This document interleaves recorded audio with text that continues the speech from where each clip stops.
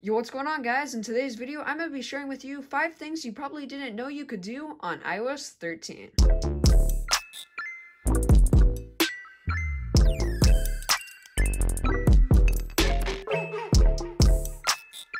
This video includes features and tricks you probably didn't know from iOS 13. Hope you find them helpful before iOS 14 is released. So starting off in the camera app, if you have an iPhone 11, 11 Pro, or 2nd generation iPhone SE, you can use QuickTake to quickly record videos in the blink of an eye.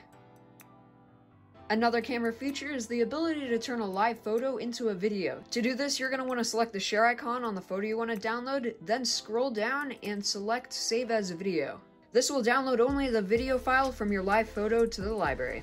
So next up, have you ever tried to delete multiple messages in the Messages app and had to hold down and select them individually? But now you actually can use 2 fingers to slide down on the messages you want to delete and it will automatically select them all. Have you ever tried to undo something you did and had to shake your phone like a maraca?